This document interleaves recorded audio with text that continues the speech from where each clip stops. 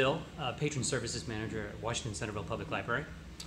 I'm actually in at work today. I am literally the only person in the building. The reason why I came in today is because I was going to use the library's 3D printers to print some materials to help with the COVID-19 response. So I'm here at the Woodburn Library Creativity Space. I've got the two libraries' 3D printers back here. I also brought in my own from home. And what I'm doing today is I'm printing these little pieces right here.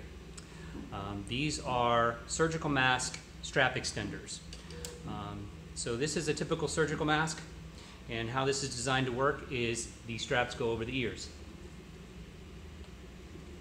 Our healthcare workers are sometimes wearing these for entire shifts or entire days, and that strap on the ear causes irritation and sometimes rubs in there and causes sores.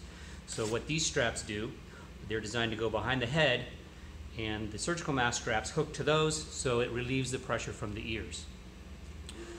So again, I'm using our printers here at the library to print hundreds of these.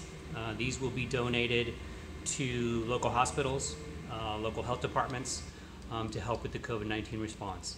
So that's just one way that the library is helping the community. Even though our buildings are closed, we are helping people virtually through email and through chat. But I'm also in here today using our 3D printers to do something extra for the community. So thanks a lot, and hope to see you soon.